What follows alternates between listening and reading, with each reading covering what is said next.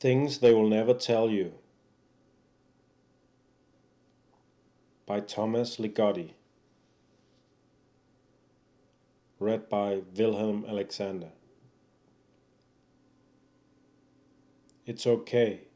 It's alright. They'll always say to you that it's okay. They'll always say to you that it's alright. It's okay. It's alright. Under no circumstances will they say to you that it's not okay. Under no conditions will they say to you that it's not alright. It's okay. It's alright.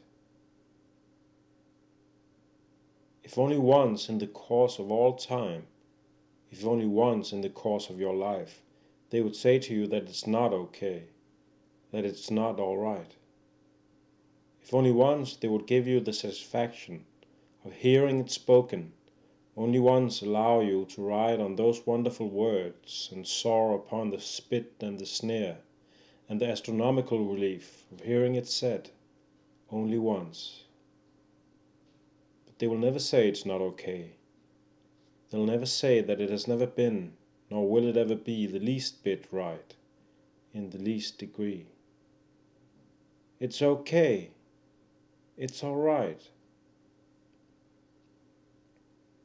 There's nothing to do.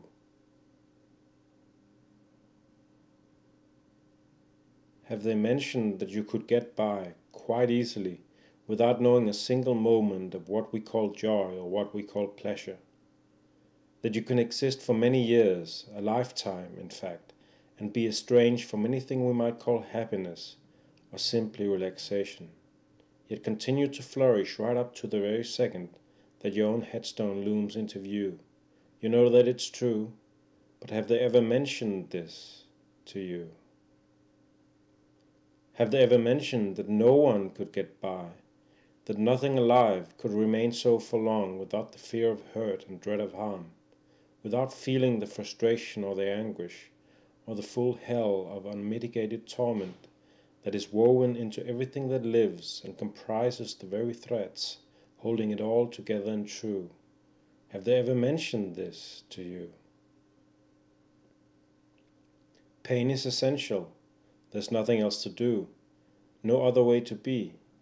We can call it what we like, say that pain is something else, or part of something else, never fret about finding it to be otherwise, finding it untrue. Because pain is essential, it is all there is. So why would they ever mention this to you?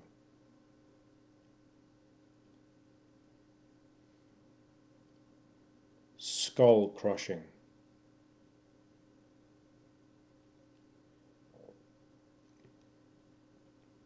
Due to the nature of physical existence, they cannot avoid imparting to select persons what it means to have one's skull crushed, either slowly or quickly, completely or partially, whether one is deliberately attacked by some skull crusher or simply the victim of some skull crushing accident.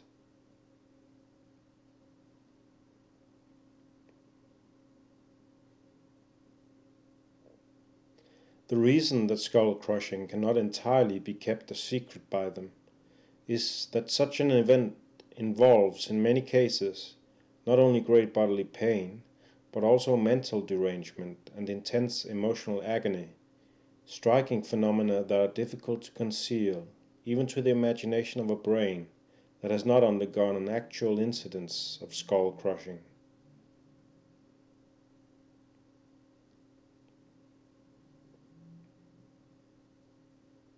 Nevertheless, they have succeeded in restricting the knowledge of what it means to have one's skull crushed, to the extent that it is not a vital factor in forming the way the population in general thinks about what it means to sustain lasting and excruciating damage to any part of the human body, whether this part is a skull or the brain inside that skull, not to mention the spine and the similar developments that may ensue from spinal crushing, or even the effects of a pernicious disease, affecting some other part of the anatomy that may be crushed from the inside, one cell at a time.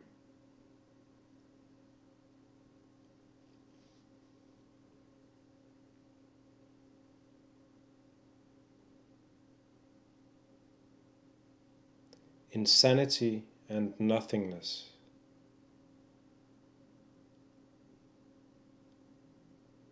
Stuff and nonsense, insanity, derangement, whatever name you want to use, we can't get enough of it. They've made sure of that. Offer us nothingness and we will pass it by without a glance, given its invisibility to our sight. They've made sure of that too.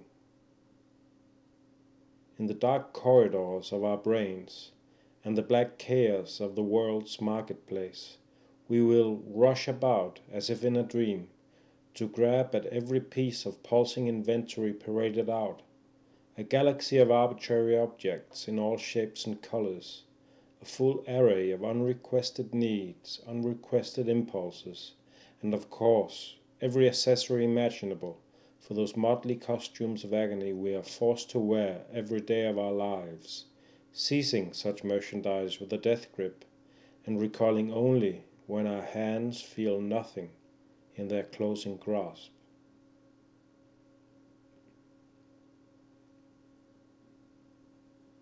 Between insanity and nothingness, the choice was determined from the outset.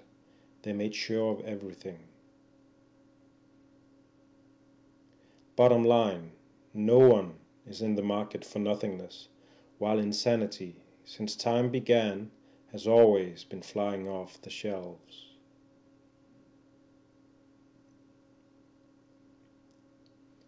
The sellers. Which of them would ever say that all they have to sell is a piece of fruit gone rotten? Shriveled and yet still pale green, with a dying life made of mold. They would never tell you that what they are selling is something spoiled.